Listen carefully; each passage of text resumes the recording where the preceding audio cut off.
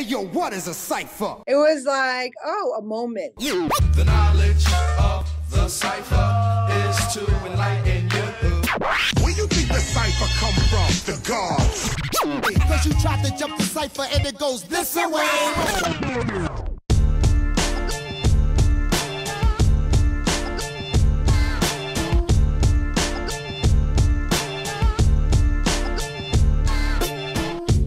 Welcome to The Cipher.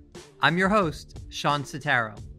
This episode, we talk to photographer, cinematographer, director, sneakerhead, and hip-hop historian Lisa Leone. Lisa began her career as a photographer by taking pictures of her friends. Because this was New York in the early 80s, those friends included some of the world's top graffiti artists and b-boys. She moved from there into photographing hip-hop artists. She has amazing photos of Nas recording Illmatic, Snoop Dogg on the set of his first video, Biggie backstage in an early show, and tons more. All of these can be seen, by the way, in her book and at the exhibit of her photos, which we talk about during the course of the show. Lisa's done lots more fascinating stuff in her life. Helmed music videos, directed documentaries, and spent years working closely with filmmaking giant Stanley Kubrick. Now, via Skype from her home in Miami, here's Lisa Leone.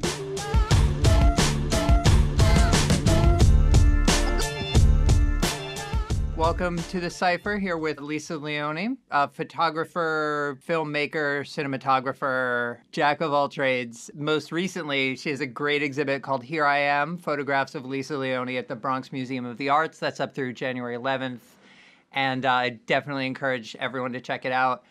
So, it's at the Bronx Museum of the Arts, which is appropriate because you were born and you spent, I think, maybe the first 14, 15 years of your life in the Bronx, right? Yeah, I mean, I went back and forth. I was born in the Bronx and, my parents separated. So it was more of that being back and forth in the Bronx and Queens, and then moved to Manhattan when I was about 15. But I still go back to the Bronx. My cousin still lives in the same house that, we were growing up in. So I'm still there for Christmas and for everything. So still home. Being a young child, at least spending part of your time in the Bronx, what was that like? What were your memories of that space? That's kind of a time, this was probably around sort of the 70s. Yeah. That it was a time when, at least in the popular imagination, it's like, oh, the Bronx is burning and every building's on fire and stuff like that. I was curious what someone who actually lived there as a child, what your experience was like. I know everybody's always like, oh my God, the Bronx, I lived in the North Bronx. I didn't live in the South Bronx. So I wasn't part of the whole Bronx is burning section. I don't know. I always have fond memories of growing up in the Bronx because it was a lot about community. We used to run outside and be running around at 3 a.m, sneaking out of the house or whatever. And then the neighbor would always get you back in, or, it was like everyone was looking out for each other.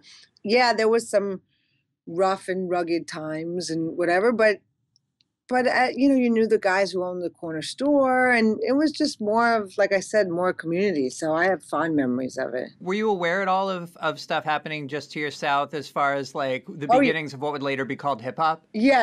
I mean, this was, it was before, even hip hop and stuff, but we were definitely aware. I used to go down to where Yankee Stadium and stuff, actually where the Bronx Museum is. In Hunts Point, and the South Bronx.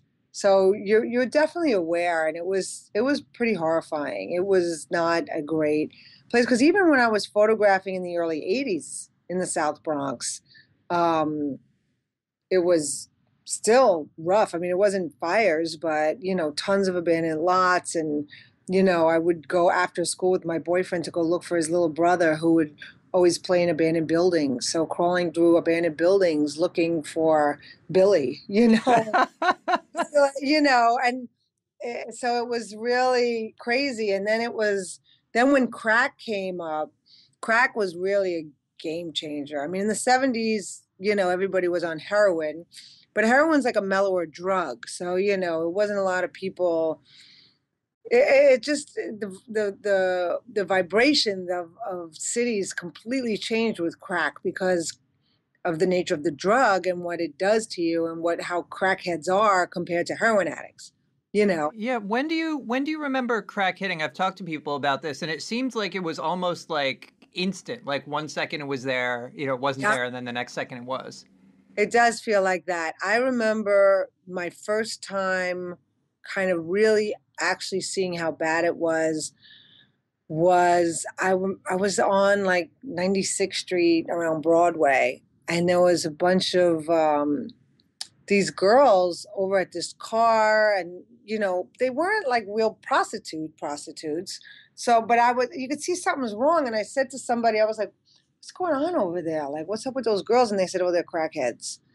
And, at that point, they were just, offering their services for some crack or something.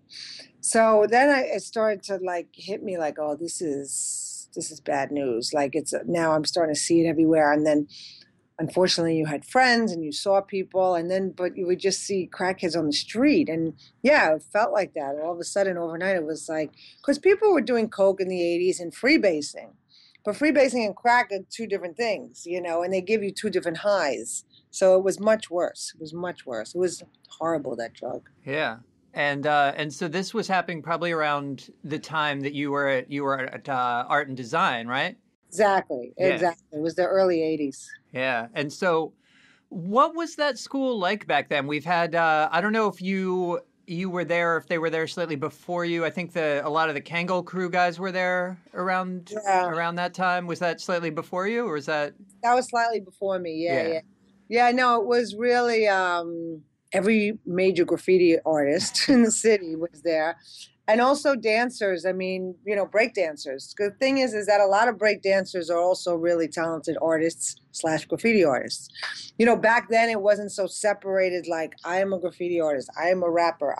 People did multiple things. Lots of people rode on trains and also danced, or, rode on trains and also rapped or DJ'd. It was much more fluid like that. But so I had also like Fable and Mr. Wiggles and Doze and Mayor 139. And I mean, it was so potent at that time. Everybody was trading black books all the time. And you know what a black book is, right? Yeah. Yeah. So for our audience who doesn't know, if you want to tell them. So basically what it is, it's like those art books. They're the hardcover black books. And you would give it to somebody. Let's say I'd give it to Doze, and he'd say, okay, cool. And then he would keep it for like a week and draw a piece in it. And then he'd give it back to me, and then you'd have the Doze piece. And you'd give it to like Mayor and say, all right, here's my black book. And so this went on with everybody, and everybody was just trading on black books all the time and putting pieces in there, or sometimes you would just do a tag or a throw up or something. But yeah, so this was a major part of high school. That's amazing. And for our audience, we should note that this is right at the tail end of what's generally considered the golden age of graffiti in New York, which is from, its beginnings in 75 up till about 85, 86. Yeah, this is before like Wild Style and Style Wars came out. Wow. Style Wars came out, in 83, I think, yeah. Right? Block silver letters that said crime in the city. The idea of style and competing for the best style is the key to all forms of rocking. For the rap MC, it's rocking the mic. For the B-boys, it's rocking the body and breakdancing. Or for writers, rocking the city. I was at the premiere at Style Wars, so I remember that was fun. Wow. So you knew Henry and Martha then? Yeah, Henry and I are still very close. I was always close with Henry because we used to go after school. We used to go to Henry's Loft in Soho. So, and Henry and I are still close to this day. This is Henry Chalfant, by the way, who's the one of the directors of Style Wars and kind of a legendary documentarian of street art. How did you meet them? Henry, like I said, I'm not as close with Martha. It's more Henry. We were in high school, and at the time, my boyfriend was Mayor 139, who's in Style Wars, and we used to just go to the studio after. So I met him at his studio, and then that was like headquarters. After school, everybody would go there, either Central Park or we'd go to Henry's. So there was always a lot of activity. Henry was always involved. Like if someone went piecing that night and they'd call Henry at 4 o'clock in the morning and be like, yo, Henry, you got to go check it out on, this line or that line. And Henry would get out of bed at 4 o'clock in the morning, get his camera and go wait at the, on the platform to catch it, to photograph it before it got buffed. Wow. And so at what point did you start thinking like, hey, I can be involved in this as a photographer myself? I never thought about it like that, actually. Because I majored in photography at art and design, and it was a natural progression because I was just photographing friends. And then when Style Wars came out and Wild Style and all those movies and Fable and Wiggles started to blow up, and people were having art shows and they needed photographs. So because I was their friend, they were like, hey, take pictures. Can you take pictures? We're going on tour. We need pictures. So that's kind of how it started. What was it like seeing, around in sort of the early to mid 80s, seeing this scene that you knew as like you and your friends, blow up? There are movies, people are going on tour into foreign countries, people are, the New York City Breakers are appearing on television. Like, what was that like to experience? It was crazy because but I don't think anybody really, we never thought about it like that this is going to take over the world. It was like, oh, a moment, I didn't know. I mean, Russell Simmons is older than I am, and those guys are older. I was still in high school. So, I mean, luckily they had the foresight that they can see like, oh, this is major. This can be something. Didn't realize, like, I thought it was just like local. And then when I finally went a couple of years later, I went to Paris and London, and I saw graffiti that looked like my friend's graffiti. And then I would see kids breaking, and I can see that's Ken Swift's move. That's Fable's move. And I turned around to my friend and I was like, oh shit, this is huge. And still, I'm still kind of like, what the hell? How did this happen? So funny. Yeah, I mean, it's amazing. And the thing about the dancing, the b-boying is that broke first before the music in a lot of ways, at least in terms of like, the popular imagination. That was kind of like something that made it to the mass media largely before the music. What was your... Well, you still had Grandmaster Flash, like the message was, and you had like Treacherous 3, but I guess maybe it wasn't as mainstream. What was a lot of the writers you were around, the graffiti writers, what was that scene like? Well, the graffiti writers I was with were, the crews were, it was basically TVS, Rockstars, ROC. It was Kel First, Mayor 139, Min 1. Those were like my main, it was that Duro, all those guys. Scene went to, not white scene, black scene, which is funny because now you just hear, there's only one scene, but back then there were two scenes. It was serious because, the goal was always to be all city, right? To, get your tag on every line in every borough. And there were always graffiti wars. Like, I remember Cap coming to school with a gun and trying to like shoot Carlos and, so. Whoa. Sorry, back up on that for a second. What's trying to shoot him for going over him or just something? Like some like graffiti war thing. Well, Cap went over everybody. I am not a graffiti artist. I'm a graffiti bomber. It's just two styles of graffiti that are trying to, coexist with each other. But it ain't gonna work like that. That's why graffiti's ruined. Like Cap ruined the 2s and 5s. Now you go to the 2 yard, it's all destroyed. This guy named Cap with his Lucille Ball hairdo. All you're burning. So, I don't even, all I know is I was sitting in class and my friend Danny, who wrote EKO, was, he was trying to get me out of class that he told me it was like, Mayor got shot. And I was like, what? And then at that, the school bell rang, ran downstairs, and then I see Carlos in the corner, like, shaking. I was like, oh, okay, he didn't get shot, but somebody was trying to shoot him. But who knows? Mayor and Kel were brothers, and maybe it was something Kel did, and they were trying to who knows? I don't even remember what. But there was so many stories like that with graffiti writers. Like one time we were chased down the block by A1 with a sock of batteries, because that was a big thing back then where that was a big, you would like, a bat, you would put a bunch of like D batteries, because from a boombox, you just take the batteries out, and in a sock, and all of a sudden that became a very serious weapon. Wow. Incredible. And so somewhere in the middle of all this, you start, you have your camera, you're documenting this stuff. You're in a scene like this, you're at a studio or someone's painting or you're at an exhibition. How do you take a picture and try to get, a notable picture without sort of interfering in the scene? That seems to be in so many of your pictures. They feel intimate, but it doesn't feel like a portrait exactly. Interesting. Yeah, Snoop actually had the same comment. He was kind of like, whoa. I think that, being part of something also, it was, I also used cameras that were pretty small, so they weren't intrusive cameras.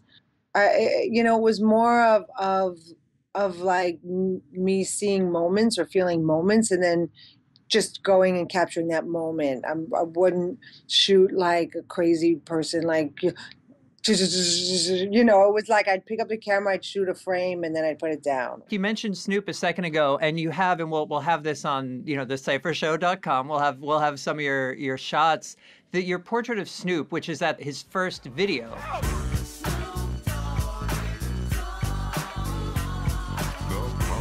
That Fab Five Freddy directed, a great friend of the show. It's this incredible portrait of him, and he just looks so young and so kind of like, what goes through your mind when you see that photo now? I'm just like, well, when I first, dug it up out of the files, I saw Snoop, and I brought from that session, I brought all those slides to him, and he just couldn't believe the intimacy. I look at it and I think, oh my God, he's so young and vulnerable in a way, he's so open and ready to like take everything on. But he was very shy back then. So when he looked at the pictures, he was like, I don't even know how you got this. He said, if you see any pictures of me at that time, I was so guarded and, so not, I was so shy and not wanting people to really see me. But I was like, well, I guess it was part of the, again, I was there with Fab hanging out. He was laughing because he was like, you have like hip hop in your blood. You're a part, because there's no way you could have gotten this shot and not been like down. So I just laughed. I was like, all right, well, but again, it's like it's a non-intrusive thing. It's not trying to be in people's faces all the time. It's just, being in tune with what's happening and then picking your moments decisively. Yeah. Being more discerning.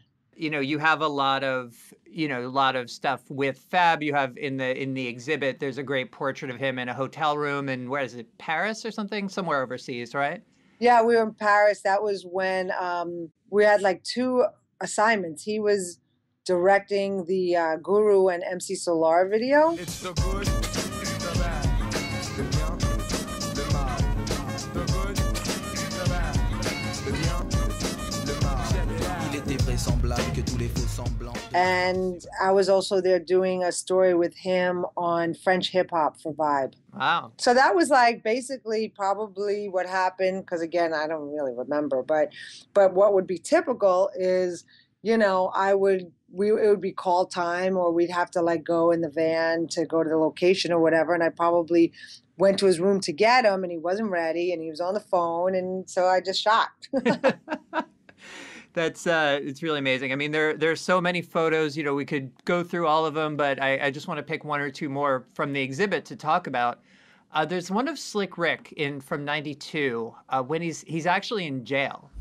In March of 1991, rapper Slick Rick was convicted of attempted murder in the second degree and weapons possession. He was later sentenced to serve 3 1/3 to 10 years in a New York State penitentiary for shooting at his cousin and one-time bodyguard Mark Plummer and injuring an innocent bystander. Rick, who at Rikers Island, yeah.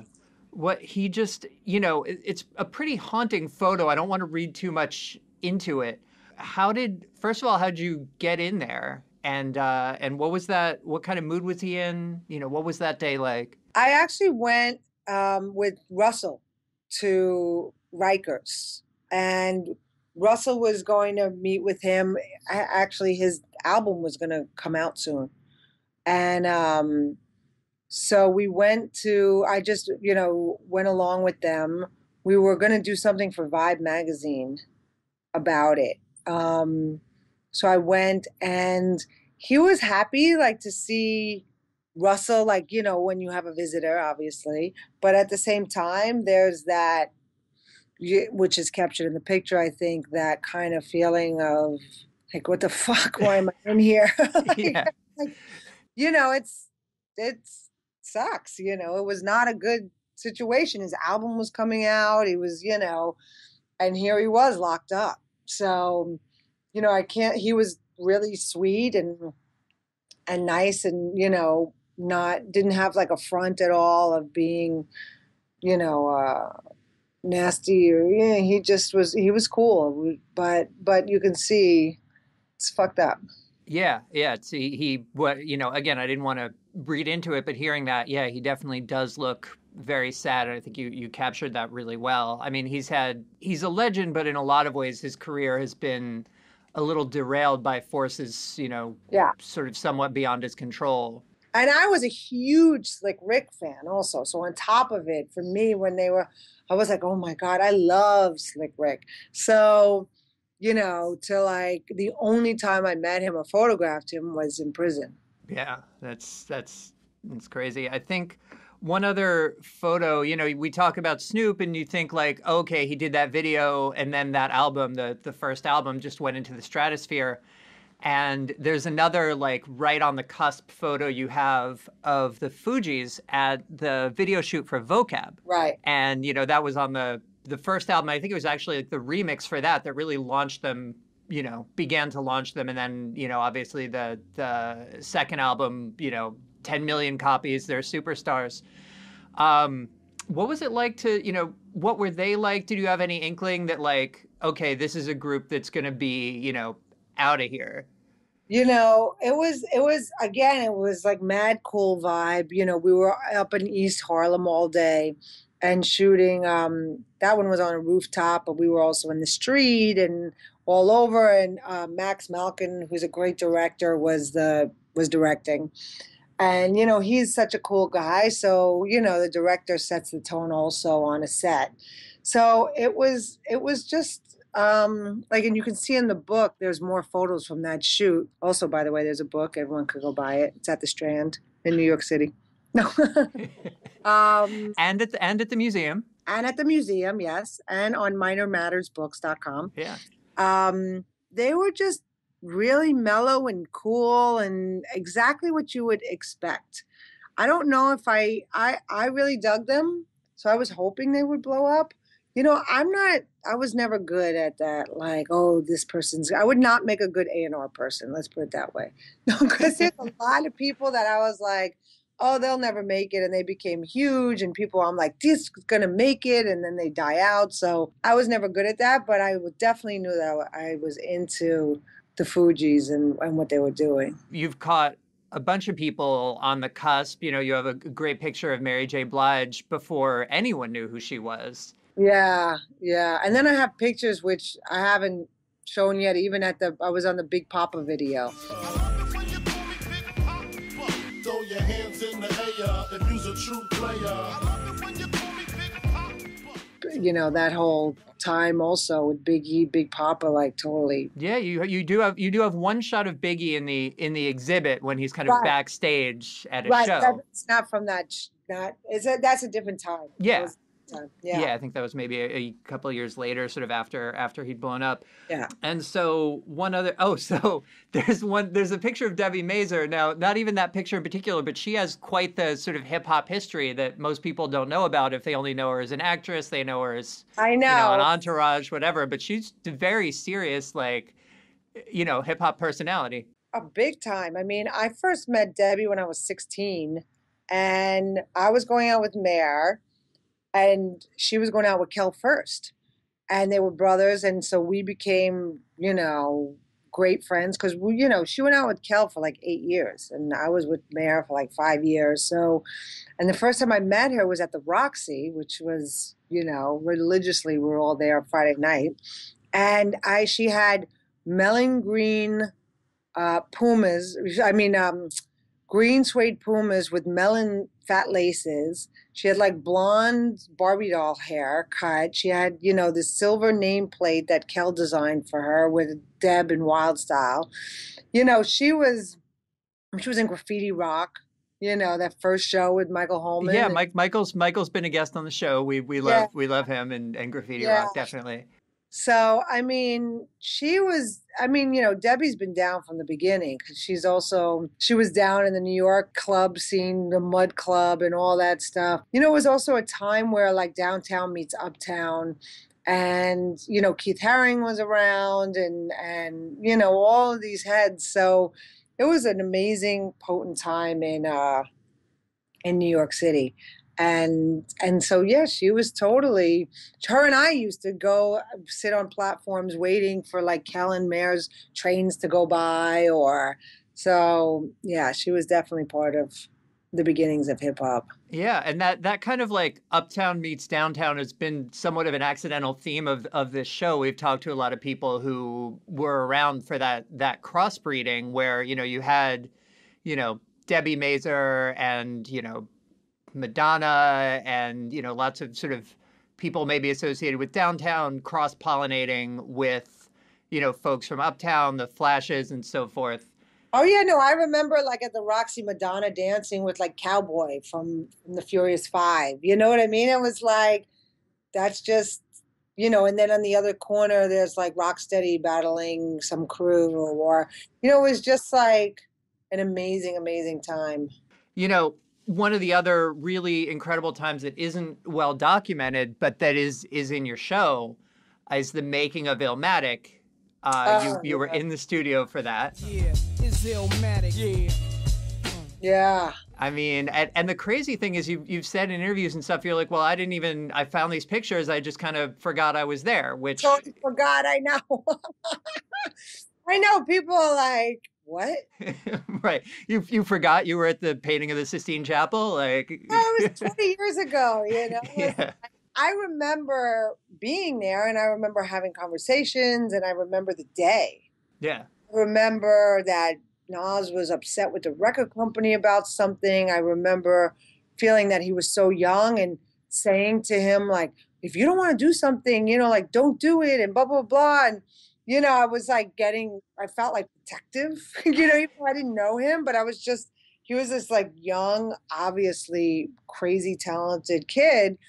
And, I've seen how record companies could be already by that point. So I was like, do what you want to do and blah, blah, blah. It was like a moment. I'm sure like he would never remember that. But it's like, I'm just saying how clear I remember the day, but I couldn't, until I saw the pictures of the day again, I didn't remember. Yeah, yeah. And there are some great shots in there of Nas and Primo and Q-Tip and Large Professor. Yeah. And all four of them together. Yeah. Yeah. No, it was amazing. It was amazing. It was very mellow. It took a long time to make that album, right? So it was a very cool. I was glad that I was there. I can't believe how. I actually haven't even seen the movie yet. I'm going tonight. It's finally in Miami, so I'm going to go see Time is Illmatic, which my photographs are in. I haven't seen the film yet. I'm excited. Yeah, it's a great movie. And one final, we'll move on to all other stuff you've done, but I did want to ask about one more shot, which is the one from the I Want to Be Down remix shoot.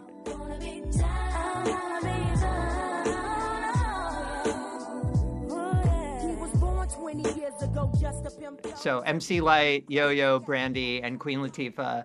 And both in the video and in your photos, I rewatched the video last night. They actually, I'm just curious what that set was like, because they look like they're having a good time and kind of clowning around. They were. It was totally relaxed. It was great. It was a great vibe. It was like girl power, Hype directed it. Hype Williams and Malik Said shot it.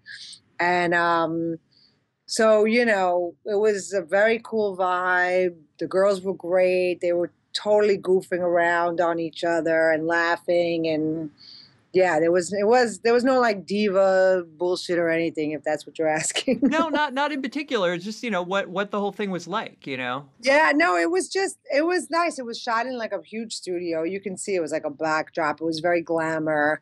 The lighting was really superb. Malik is an amazing DP. And it was just really, really a lot of upbeat, high energy, but good energy.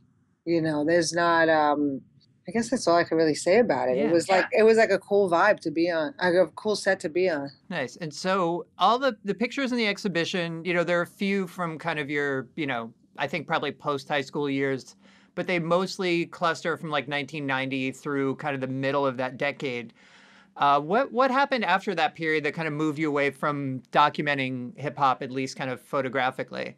I started working, well, I actually started, I became a cinematographer. So I was still documenting hip hop, but I was shooting like music videos. So I moved towards the moving camera instead of the still camera. And I was still photographing some stuff, and then I had a really bad experience. It was horrible. I was shooting a TLC video in Atlanta, and I had my camera bag in the camera truck, all my Leicas and everything, because I still traveled with all my cameras because I still want to take pictures, and someone stole my camera bag out of the truck. Oh, man. Yeah, it was bad. So it took me a while to get those cameras back as far as getting insurance and buying new cameras, but that was kind of devastating to me. Because, I mean, first of all, it was 2 Leicas and a bunch of lenses, so you can imagine the money. It was very expensive, and that was a downer. So, but I kept shooting music videos, and then I started working with Stanley Kubrick. And so by like 1996, I was completely absorbed in Kubrick world, and just wasn't around. I didn't have time. I was working on Eyes Wide Shut with him for 4 years.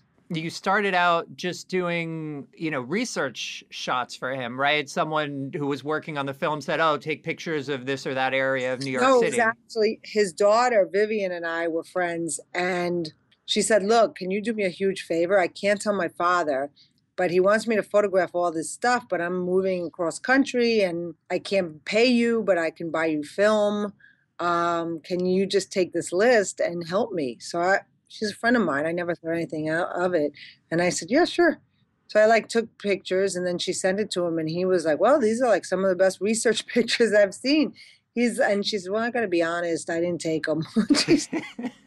She said, "My friend Lisa did, I'm moving to California. I didn't have time." So he was like, "All right, great. Ask her if she wants a couple of weeks of work." And then a couple of weeks turned into 4 years, basically. I mean, we spent a year on the phone every day, 3 times a day. And then finally he was like, "Why don't you just come to London while we're shooting?" Because I was doing all the research stuff. So, he's also from the Bronx, from the neighborhood that my parents are from. So it was like, I don't know, there was just an immediate, comfortable, we kind of like, it was easy to talk to him. Plus it was Vivian's dad. Like I wasn't thinking of it like, "Oh my God, it's Stanley Kubrick."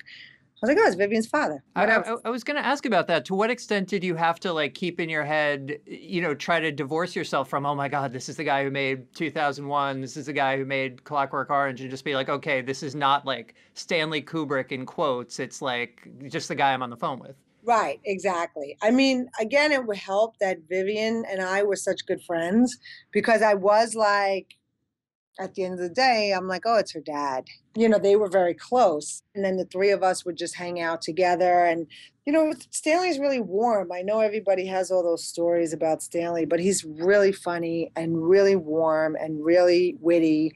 And, all of that, as long as you work hard and you're into what you're doing, he's great. He's so generous with, if I ask him like, "What's that light?" or "What is this?" or "How did the dailies look?" or whatever, he's so open to talking to you about it or teaching you or whatever. So it was pretty fast, that whole like, "Oh my God, it's Stanley Kubrick." guard down. Because and then when you're talking to somebody and you're not seeing their face for a year, it's really kind of put your guard down because you're just on the phone. So it's not, you don't have that intimidation of someone staring at you a certain way or whatever.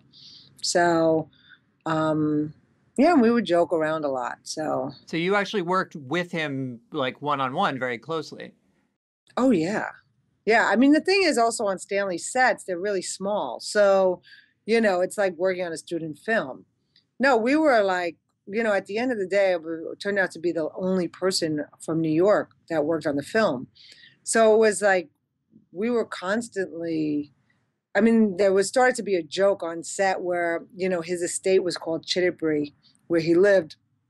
And they were like, so I hear that they're redecorating a room. They're changing the wallpaper in your room in Chittebury. Like, that I was like moving in because we were very, very close. I mean, we were extremely close.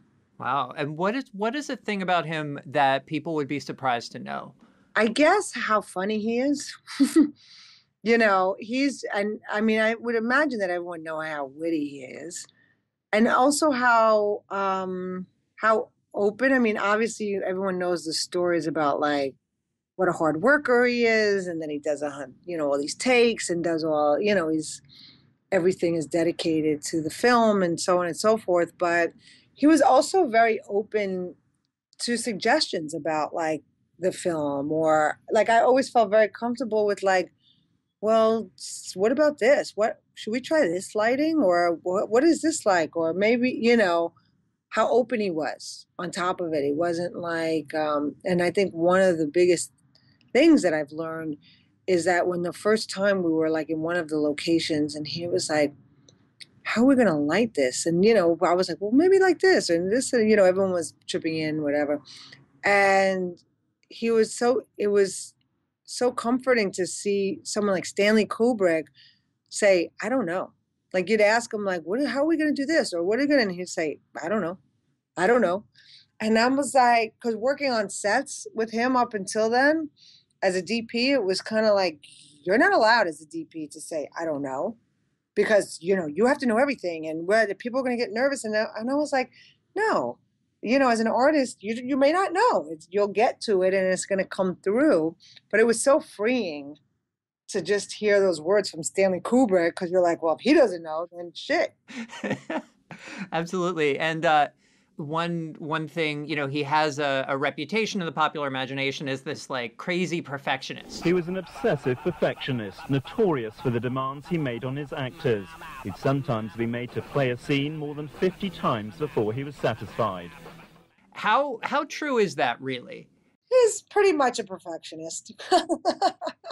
He's definitely a perfectionist. I mean, like, he'd want to reshoot something even if the acting was on point. He'd want to reshoot it because the frame might have been like a half an inch off, especially when it came to like the imagery, because his background's as a photographer and he's got such strong sense of composition and imagery. So he was definitely a perfectionist, I would say. I mean, just to do the second unit shots, I've walked for 2 winters in a row, like every day, and sending pictures back and forth. And we would discuss, I'd have one set and he'd have another set, and we'd sit on the phone for hours discussing like, all right, look at shot 32C. That looks pretty good, but maybe go back and pan left a little and tilt up a tiny bit. And so it was like, and this is just for the establishing shot, which is on for like 2 seconds, So we finally got like the establishing shots and tons of photos. I mean, I took so many pictures of the city. I mean, books and books and books and books and books. So yeah. So Eyes Wide Shut was the version that was released. Was that, how close was that? Because he passed at some point during that process he passed, right? Or was it after the film was completed? Basically what happened is that on Thursday, Warner Brothers, Tom and Nicole saw that cut. It was the first cut he showed anybody. And then on Saturday he died. So it was a shock, obviously. And so when I heard he died, I, flew immediately to London, stayed at the house and helped prepped a funeral and stuff. And it was decided then, there was a little meeting with Terry Semel, who was the head of Warner Brothers at the time, and Jan Harlan, who was his brother-in-law and executive producer, and Leon Vitali. A bunch of us got together who were, very closely involved in the film, and decided, okay, well, we can't touch it. It's done. So my feeling is that there'd probably be some more editing or some little bit of tweaks here and there. I don't know how much. The editor would know because they might have talked about stuff. But there was definitely a meeting and a decision to say, all right, well, this is it. No matter what, even if we know if he wanted to do other things, we can't touch it because who's going to be the final word to say? I always thought it should be Vivian, his daughter, because she was the closest in a working relationship, like creatively. Like she's like a genius herself. So, so that's what happened. Wow. I know you've since then, done some panels speaking about him and speaking about, your relationship with him and your work on Eyes Wide Shut, dealing with like the stuff around Kubrick, the conferences and the fans and the articles and stuff like that. What was that like after having such a kind of personal relationship with him? It just makes me smile because it's like that film that just came out. What was it called? Room 242 or 202 or 237 or something? Yeah. Like that. I was like, oh my God, Leon, who is Stanley's assistant for 30 years. Leon and I are still friends. And so we talk about those kind of things all the time, and we just crack up because it's just like he was so misunderstood. It's like people read so much into stuff that really not that much. Not that, it's not to the extent that people do, that people think. So it just makes me smile and think like, wow, people have this perception of the man that, I don't know if it's really, that's the man that they think, Yeah. Other than Kubrick, another somewhat mercurial and mysterious figure you've worked with a little bit has been Rakim. You shot you were involved in that video for Classic, right? The song. I was on the video for Classic, and then, which was even better, was me and my friend Matt Levy got together and created an idea. I helped him with the idea, and then he went and wrote it about a film called Once Upon a Rhyme. And for me, it was like we kind of mixed all these different hip hop stories, but it was like a hip hop story from that would have taken place like in the 80s or whatever. So we wanted Rakim to play the lead. And we met with Rakim, and we actually were like, some investors and people that were interested in it were like, all right, cool, but can he act? So it was amazing. I spent a day with Rakim in like an acting studio and going through the script and doing rehearsals and doing like a little, screen tests and stuff. But we played because I wanted to see how much he can, stretch himself and how well he took direction in acting and stuff. So that was really the highlight because Rakim has always been my favorite. So, and I never shot him like back in the early days. Yeah. So what's the status of that project? I don't know. It's like, it's just, we've been having trouble finding investors for it. So if anybody out there, Rakim is down. So yeah. And so the Classic video shoot, for people who don't remember that song, it was, a sort of Nike ad / song with Rakim and Nas and KRS and Kanye. In the fresh pair Air Force One sneakers, uptowns we call them uppies when they on divas. Probably one with KRS One teachers. Nas made you look before the heaters. I bet you Khan had them on when he walked with Jesus. Classic. Produced by Premiere, and you had a long form video for it, probably 5 or 6 minute video that opens with Premiere sort of creating the beat, and there's graffiti artists and stuff. First of all, were all 5 of those people ever on set at the same time? No, nope, no. It was all done separately. It was all done.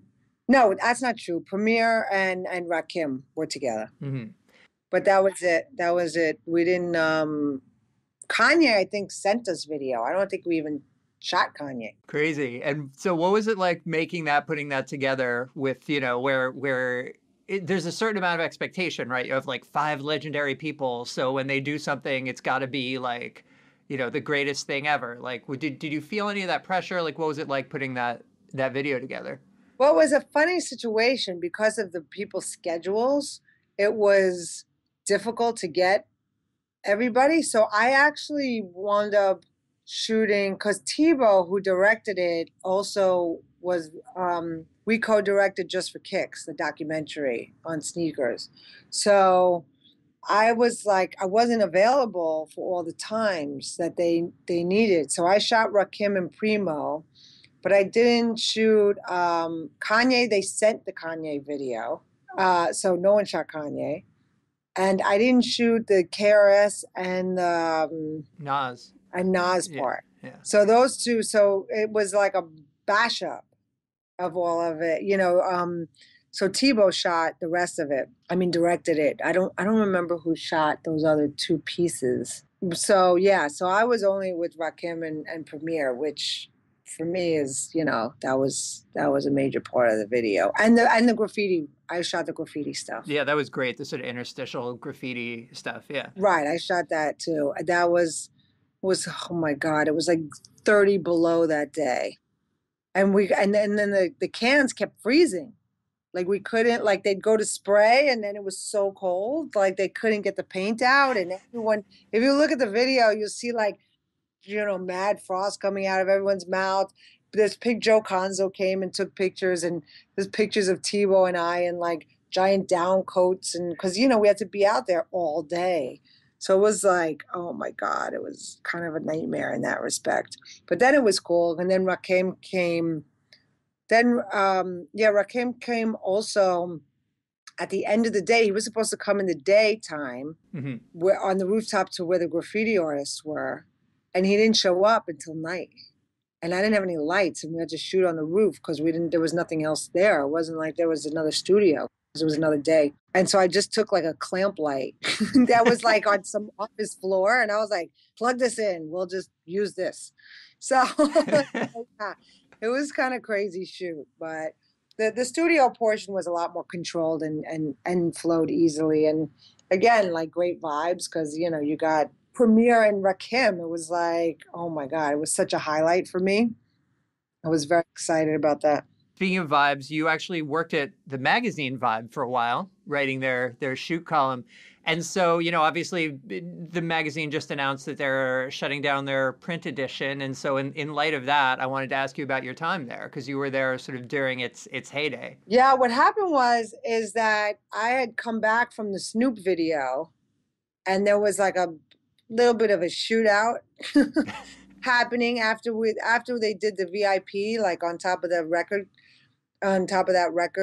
store. We all were going to another location, which was this giant park in Long Beach. And all of a sudden I heard helicopters and cops and people were running and a gunshot. And Fab was like, oh shit, let's go. And I was kind of shooting as we're running. And Fab was like, come on, what are you doing? We're going to get shot. And he's like, put the camera away. And at the time, Fab didn't even drive. So we hopped into my rental car. And then I just kind of got out of the parking lot, speeded out of the parking lot. And then like a couple of weeks later, they did they had the video to continue, but on set this time, obviously, with a lot of security. And it was so funny because when I saw Snoop, he was like, wait a minute, were you the one driving Fred from the park? And I said, yeah. And he said, oh, you cut me and Suge off. And I started cracking up, and it really made me feel like, because it was like my first kind of introduction into like LA gang culture and stuff. And I just thought, and in New York, no one drives, and so I just thought, wow, they're so like aware of like who's driving and what's driving and what, it's like this such a different culture. yet another thing you did that's incredibly notable is Just for Kicks, kind of the definitive documentary about sneakerheads, sneaker culture. We go out and we see a shoe and we say to ourselves, like, all right, the 97 came out. You know, do you like that? That's pretty dope. You know what? I'm copping 3 pairs of that sneaker. Like, you guys were filming that one kid with the camera on pink, and some guy was asking me, what are you guys doing? I was like, oh, it's a movie on sneakers, and he didn't concept. He was like, what do you mean? How much did you know about sneakers, about that lifestyle, that culture before making the film, co-directing that film? Well, what happened was Thibaut, who co-directed it with me, I should go back because I met Thibaut with Fab in Paris when we went for that Paris trip that time where he's in his bathrobe. It was that time. Thibaut was Fab's assistant in Paris. And we were like, oh my God, he's amazing. He like spoke English with no accent. He was like an encyclopedia on hip hop history and knowledge. And we like fell in love with him, and we started joking around, and we're like, that's our son. If we had a son, it would be Thibaut. so we'd always be like, have you heard from our son? And blah, blah, blah. And we just, we're still in contact. Him and Thibaut and his family would just at my house for like a week this summer from Paris vacationing. So Thibaut always stayed in touch, and whenever he'd come to New York, we'd hang out with him. And then he came to me and he said, hey, I want to do this sneaker documentary. Do you want to do it for me? He never directed a film before. So he was like, you know, you've directed films and done stuff. Canal Plus, you know, the French television station gave them the okay, but, you know, he's not a director. So he was like, do you want to do it with me? I said, look, you know, I know about sneakers up until like the 90s, because I was a total sneakerhead, but it was like in the 70s and 80s. I said, so I can, you know, I can like take care of the early part and you take care of the later part. And then in the edit room, we'll like put it together. So, you know, that's when I called like Doze and Grandmaster Kaz and all those guys to be interviewed, Fab, you know, about it. And then he kind of, you know, the Jordan and all that kind of stuff. I was, you know, I didn't know anything about that. So he kind of got that. And then we went in the edit room in Paris and kind of put it together as a story together. You know. Yeah. And so what is your favorite sneaker? It switches sometimes, but my favorite sneaker, which, you know, I kicked myself because when we were shooting a store in Philadelphia, I found it again. It was like in some dusty shoebox, and the guy sold it to me for $45. And I was like, I still tell Thibaut, like, why didn't you tell me to buy more of them? You know, for $45? Are you kidding? But it was there was 2 favorites. When I was in high school, my favorite one was the Nike Cortez with the red stripe. Mm-hmm. And I used to have my red and white fat checker laces that would match. And then these other ones we found in Philly were also a Nike, but they're, God, I don't remember. He's going to kill me that I can't remember the name. They came out in like, they're gold. They're all gold. They have them in silver. They came back out with the silver ones, but never the gold ones. Oh, sorry. I can't remember. I can see what they look like in my mind. I have them, but I'm so afraid to wear them. I like never wear them because I don't want to mess them up because I only have 1 pair. And then I also have a pair of hard shell Adidas that I love, but they're silver, like silver hard shell, which I also found in like some place in Silver Lake in LA on like a dusty shelf. Wow. So dusty shelves are apparently the place to go sneaker shopping. Yeah, that's still kind of the move. Yeah. Yes. I mean, I don't know if there's any more of those dusty kind of places, but this was like a shoemaker. And I went in there and I was like, oh my God, you have some old sneakers in here. So it's always fun when you find those places. Because when I was in high school, you always, you know, you went to Juman or you were up in Harlem all the time. Like, this was a fun activity that we were very involved in. Yeah. And one other project before we catch up to what you're doing now, one kind of project, more recent one that I wanted to ask you about. I saw this crazy short film you made of Marissa Tomei, who, by the way, looks barely a day older than she did on A Different World back in like the late 80s, hula hooping. Mm-hmm. Marissa's like one of my closest friends. She's like my sister. And she really got into hula hooping when she was training for the wrestler. She had all these different kind of, training techniques she was doing, and one was hula hooping. And she fell in love with it. And then somebody offered her to do a DVD, like a exercise hula hooping video. So she was like, will you direct it? So I wound up directing the video, and we were very adamant with the company that we felt like we needed to do like a short little piece that would be fun, that could be viral, and they didn't want to support it at all. They were like, what, why, what's the point? And they didn't get it. So Marissa and I were like, well, fine, we'll just go out and shoot it ourselves. And so that little video you're referring to is us and like her assistant and me and a sound guy running around LA for 2 days, where she would like change in the car. I'd be like, all right, we're going to another location, change in the car. And then we'd run out somewhere and just like shoot it, or go to our friend's house, or go here. And then our friend Jen edited it, and we used the music from our friend Fits in the Tantrum. So it was like really a homegrown kind of thing. And then the company still didn't get it. They were like, why would we put this on? And we're like, oh man, never mind.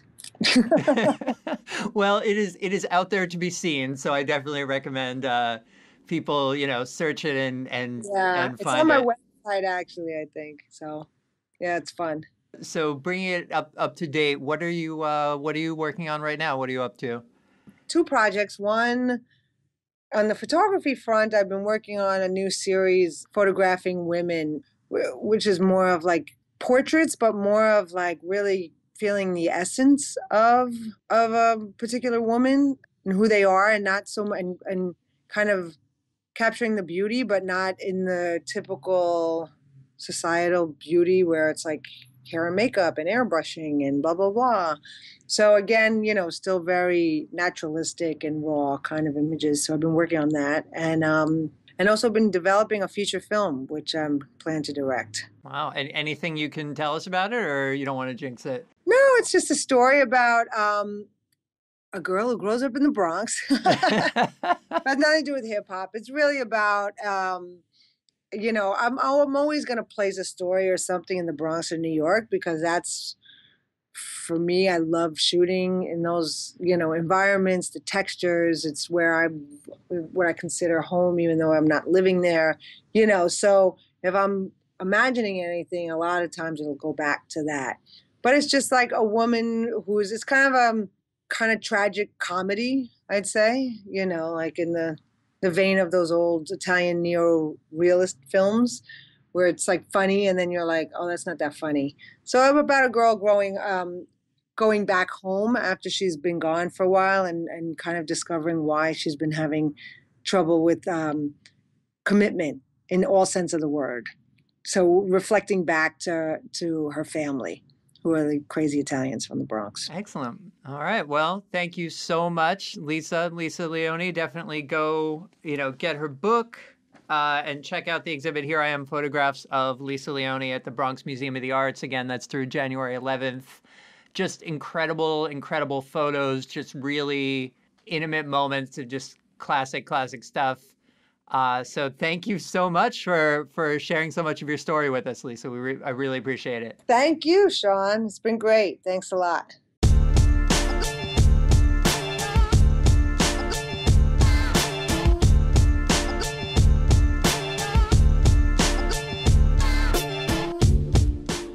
So as you can tell in this interview, Lisa's had an amazing life.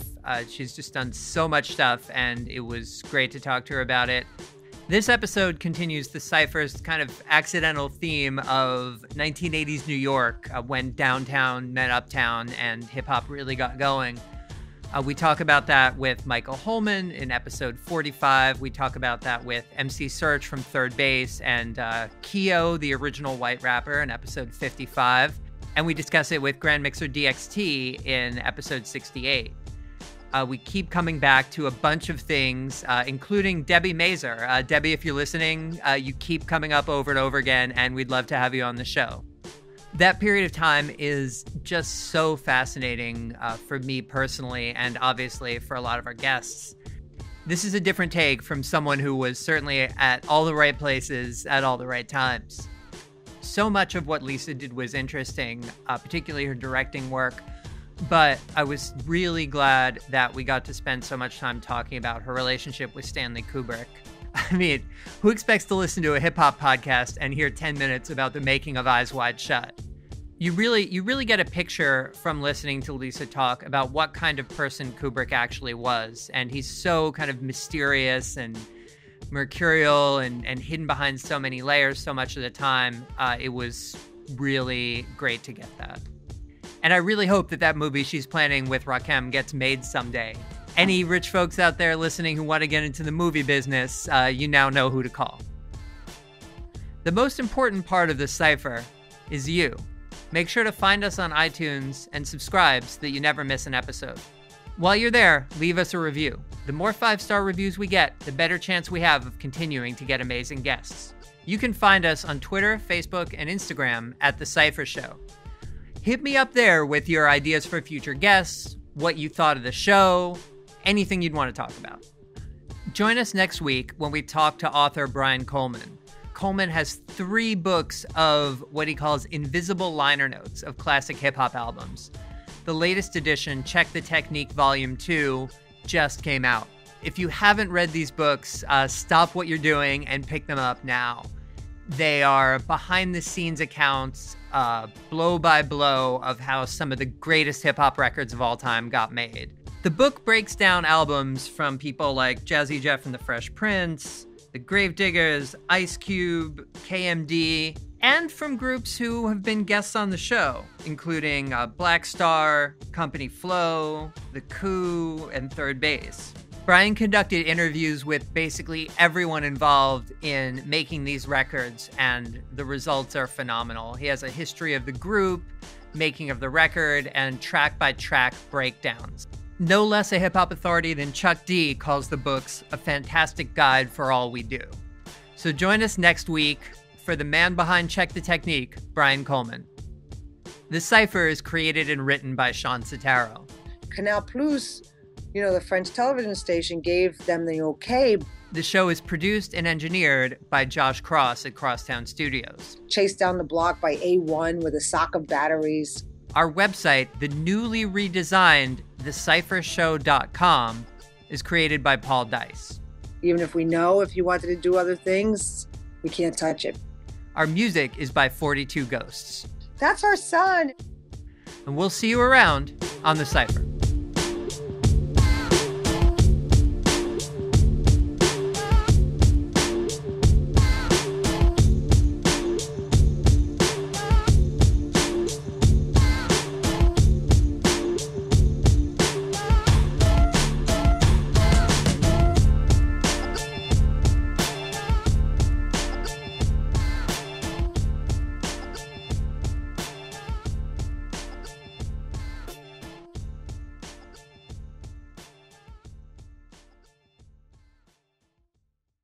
I didn't realize it was like a class trip with 5 other people, so it was impossible.